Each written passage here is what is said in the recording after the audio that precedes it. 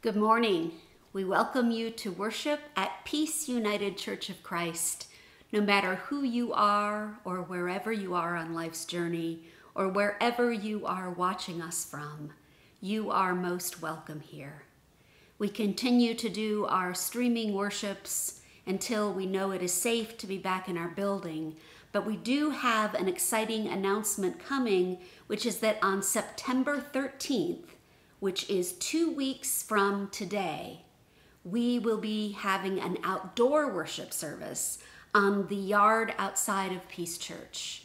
You can come and bring lawn chairs and your blankets. Please be masked and be aware of social distancing while we're there, but it will be a chance for us to get to be with one another, even if we can't have our normal type of worship service together. That service again is September the 13th at 10:15. I now welcome you into a time of quiet reflection as we gather ourselves through the playing of a singing bowl.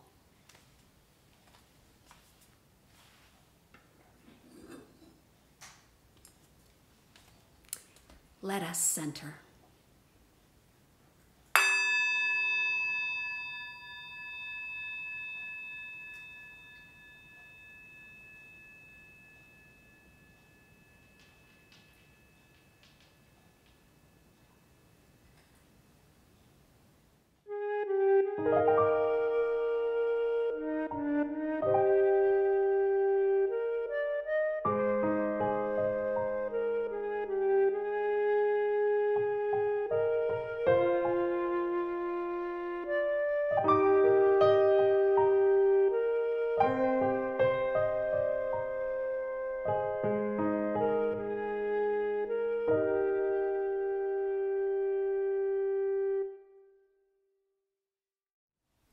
Let us begin our service with a time of prayer.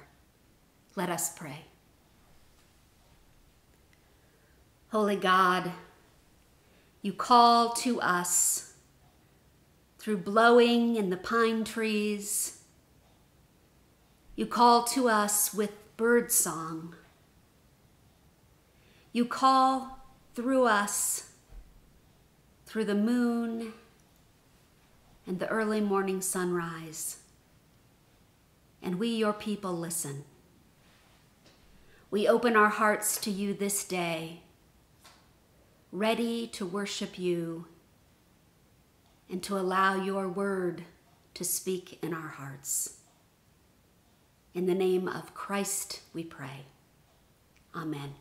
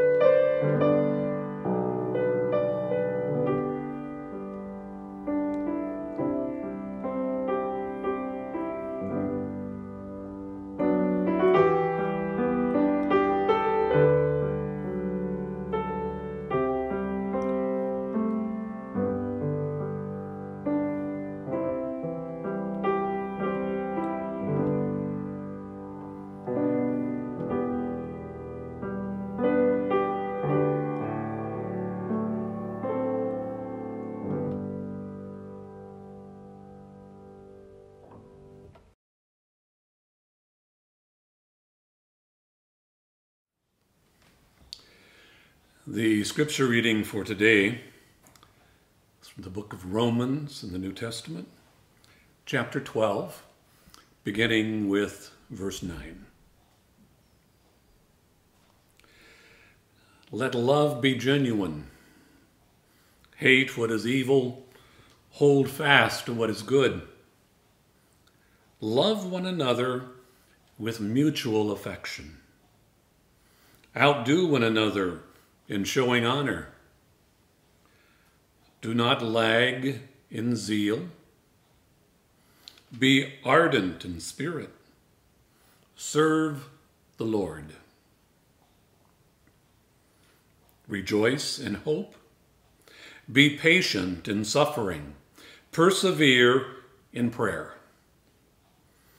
Contribute to the needs of the saints. Extend hospitality to strangers. Bless those who persecute you. Bless and do not curse them. Rejoice with those who rejoice. Weep with those who weep. Live in harmony with one another. Do not be haughty, but associate with the lowly. Do not claim to be wiser than you are. Do not repay anyone evil for evil, but take thought for what is noble in the sight of all. If it is possible, so far as it depends on you, live peaceably with all. Beloved, never avenge yourselves, but leave room for the wrath of God. For it is written, "Vengeance is mine. I will repay," says the Lord. No, if your enemies are hungry, feed them. If they are thirsty, give them something to drink. For, Paul says, for by doing this you will heap burning coals on their heads. Do not be overcome by evil, but overcome evil with good. And thus ends our scripture reading for today. I am a list maker. If you walked into my home office right now, you'll see sitting on the right hand of my desk a weighted down pottery piece filled with paper clips. And under that, you'll see a pile of lists. I begin every Tuesday morning, which is the beginning of my work week, with the lists. Lists for the day, lists for the week, lists for the home, lists for office, lists for groceries. By the time I started my sermon on Thursday afternoon of this week, I realized that I had only tackled 9 of my 24 items still on the list. Still left were needing to buy communion supplies for our outdoor worship. Still needing to contact a couple who I'm doing premarital counseling with to reschedule our next meeting. Still needing to talk to our CNS director, Lisa, about whether I should be the one to order disposable masks or whether she should. And then I have at the bottom of every list that relates to church, consider nebulous new ideas. Some items carry over from week to week, things which I've found require the least amount of urgency. Stuff that I don't have to attend to until October or November, but things that I have in mind. Some items are just relatively simple. And then they end up being the things that I keep forgetting, like sending a graduation card with a check in it to my nephew, who graduated from high school in June, which was almost 3 months ago. But lists help organize me and focus me, and they also remind me what I haven't gotten to yet. And you know the best part of the list? The best part is being able to check something off the list. I always feel such a sense of accomplishment when I get to put a little check in the box next to it, or when I just go crazy and draw a whole line through it. Because I love knowing that I got something done. I love knowing that I accomplished something. I confess that sometimes I even write down really easy tasks just for the thrill of checking them off my list. You know, something like check email or have your morning granola bar. The scripture that we're focused on this morning is Paul's letter to the people in Rome. And it's all about lists, or at least this part of scripture is. In fact, in my Bible, the title for it is Marks of a True Christian, as if it were a checklist that we can check and create, and that once we're done, we can check off the list and move on. It has things that say, let love be genuine. And I read that and say, yep, I gave Grayson a hug when I sent him off for school this week, and I really meant it. Ching! Be ardent in spirit. And I say, I talked up the community of this church for at least over an hour last week to someone who inquired about us through Facebook Messenger. So I've got that one taken care of for this week. Check it off. Contribute to the needs of saints. Boom. Our family made a charitable donation to GoFundMe, set up for a high school friend who had fallen on hard times. But then the list gets a little more complicated. Bless those who persecute you. Bless and do not curse them. Well, crud, how am I going to cross these off my list? Especially my new YouTube troll who keeps leaving me messages in all caps on our worship service comments, condemning me because ladies can't preach. Live peaceably with all. Well, now I could do that, except that it might include snakes and frogs. Because if that's the case, then I won't be able to do that one. Scriptures like this are enough to make me then want to close my Bible quietly and pretend that I didn't read that chapter. Because I don't think I will ever make it to being a dutiful Christian if I have to do this stuff every single day.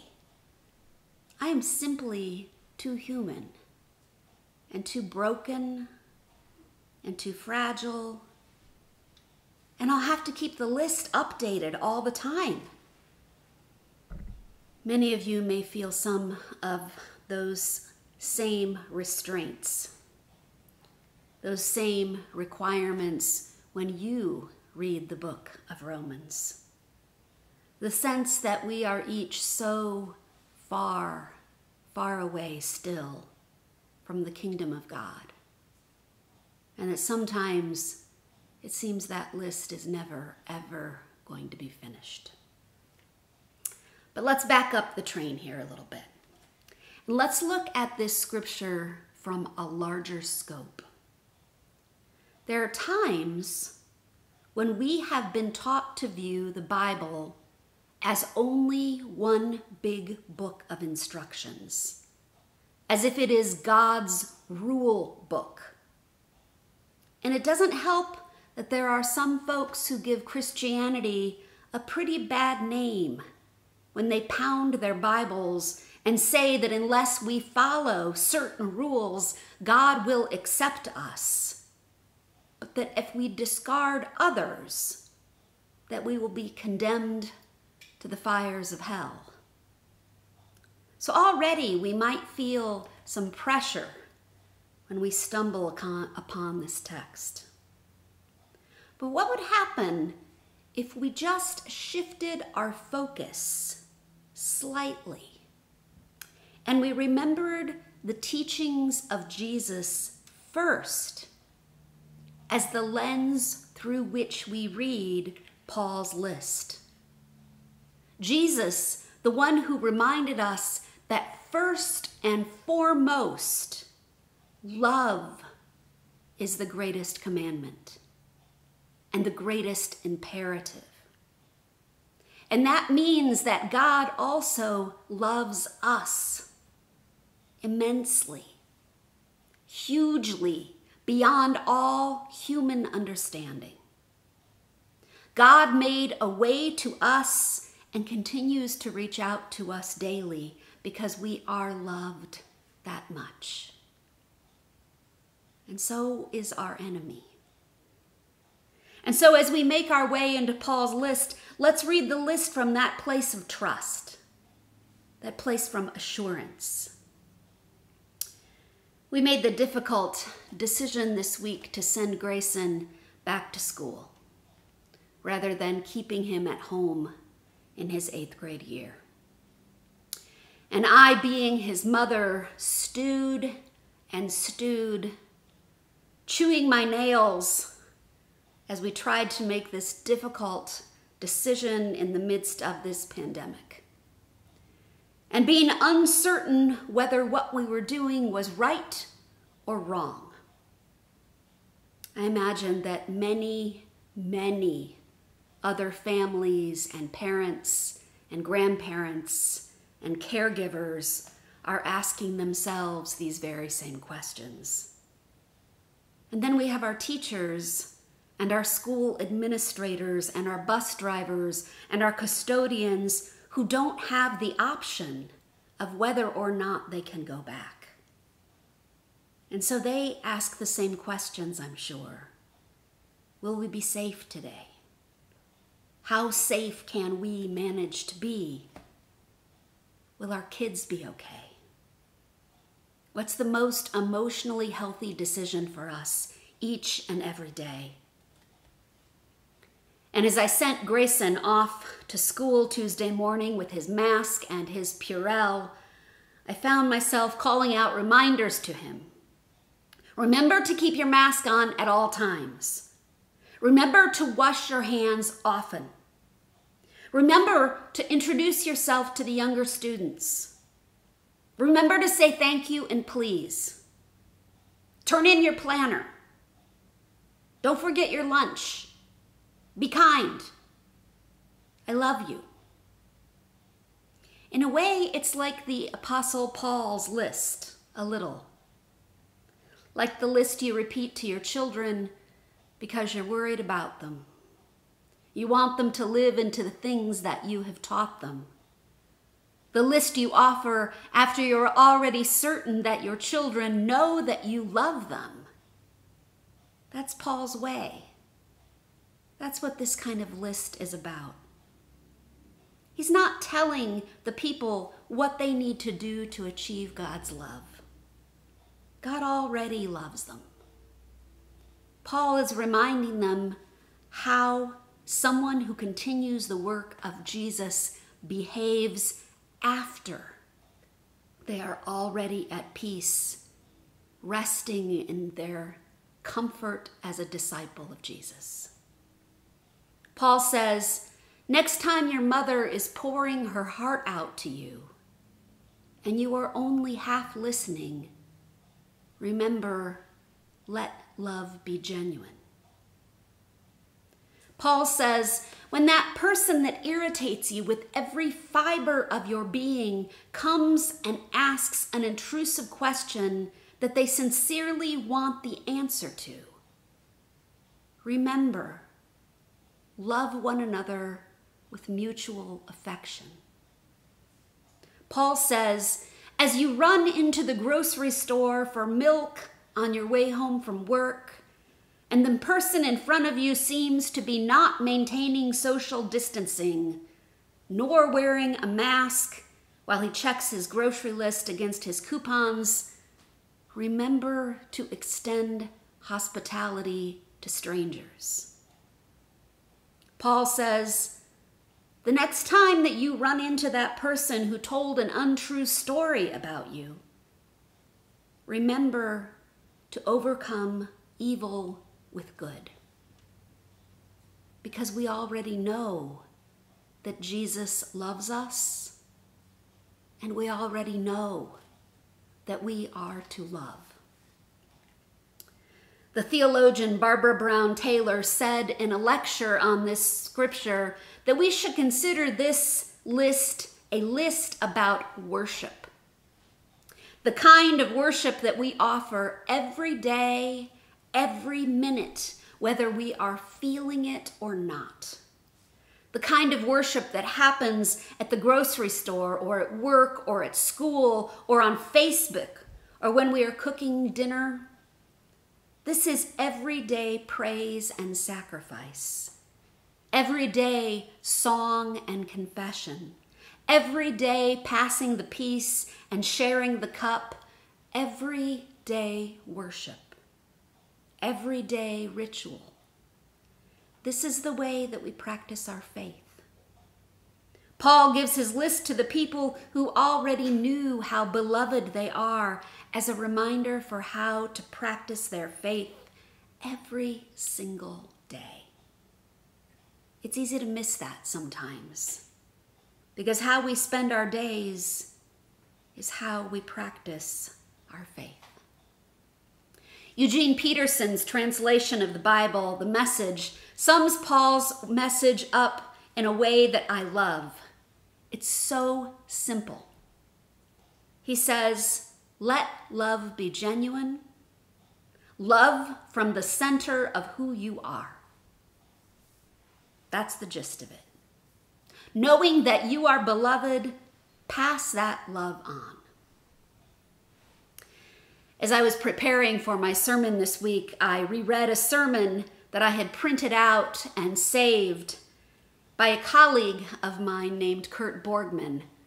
Kurt is the pastor at Manchester Church of the Brethren, and I think he is one of the best preachers that I have ever heard. And so every week, he does me a favor, along with a couple other people, and he sends his sermons from the previous week. And they are my Tuesday morning devotionals. And for the best of those sermons, I put them in a file based on the book of Scripture that he was preaching on, so that I can remind myself and read them again. This is a story that I'm sharing with you that is Kurt's story, a story that he told when he preached on this very same Scripture in 2008. And it is so perfect for what we're talking about today that I want to share it with you directly from the way he wrote it. So again, these are his words and not mine. He says, some years ago, I was at a Department of Motor Vehicles office in a busy suburban setting. The lines were long, and I was waiting for my number to be called. A woman came in with her sons, sat down behind me. The boys were probably 5, 7, and 8 years old. They were full of energy. And their mother tried to keep them under control, but they moved rapidly from one thing to another, first testing the water fountain to see how high it could squirt water, then getting all the textbooks or the clipboards from the information desk, then climbing over and under all the chairs, and so forth. Their mother handled the situation with humor and good grace. But finally, things went a little over the edge when one of the older boys shoved the youngest one.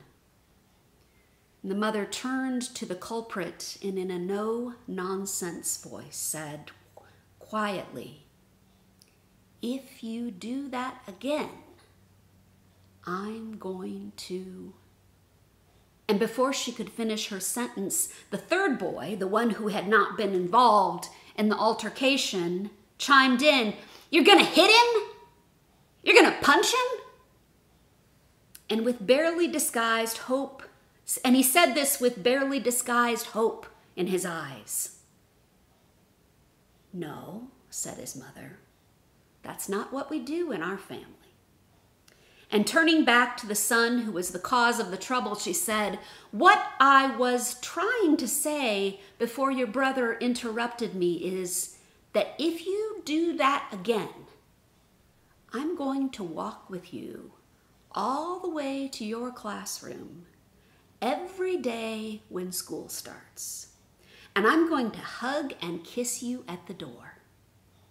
And I'm going to put those little butterfly stickers on your lunch bag so that you always know how much I love you." And by then, the boy got a funny smile on his face, and the younger brother burst out laughing. And then they all started in about all the ways that the mother could show her love to this older son, ways that would embarrass him, and all the stickers that he wouldn't want on his lunch bag, and so forth. Kurt went on to say, "Sitting one row in front of all of this, I couldn't help but smile to myself at the way that the mother had taken the conflict and rooted out the cause, a desire for attention, and had met the need without a perpetuating of hostility. And I admired her too for her own self-knowledge and clarity about the center point of what she wanted for her family, as well as her commitment to intensifying her expressions of love rather than her expressions of anger. But what impressed me the most," Kurt said, "wasn't just the way she used a lovingly humorous response to diffuse the conflict, but rather the fact that it struck me as genuine and real. It wasn't for show. It was about loving from the center and overcoming evil with good and paying attention to what was important." Isn't that a lovely story? I didn't witness it.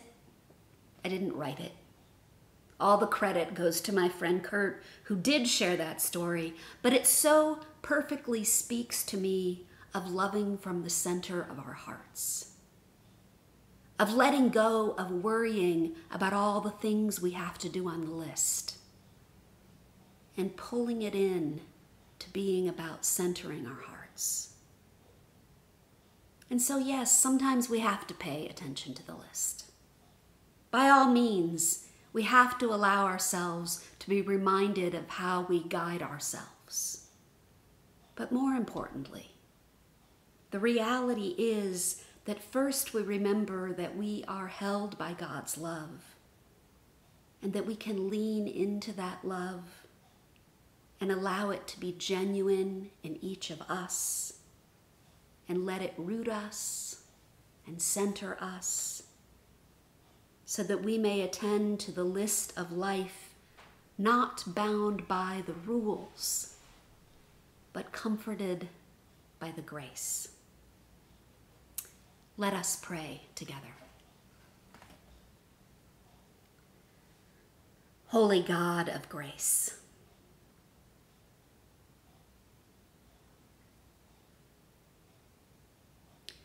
you have given us all of creation. You have given us the gifts that we may love others. And now it's our task. It's our turn, with our hearts centered in your love, to tackle the lists of what need to be done. the ways in which we reach out to help communities struggling to overcome the effects of Hurricane Laura. Ways in which we act to work at reconciling and naming racial justice. Ways in which we practice safe hygiene in our community by wearing our masks, knowing that when we wear a mask, we could be helping another person. There are so many things that we could put on the list. Things that could continue to spread your love into this world.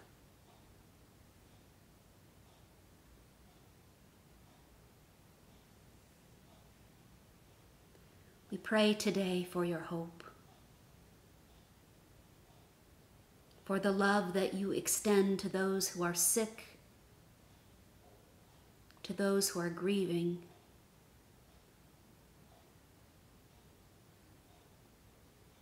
May we know how to reach out. May we know how to be your hands and feet.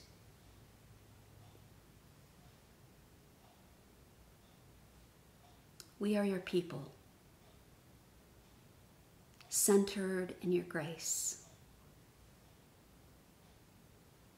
Inspire us to be and do for others what you have given us.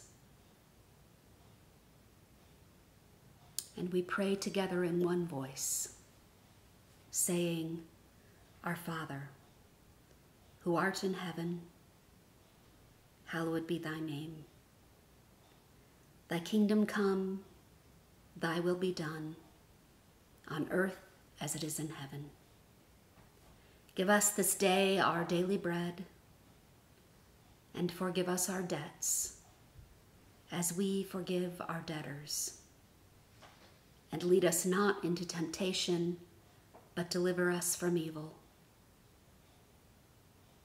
For thine is the kingdom, and the power, and the glory forever. Amen.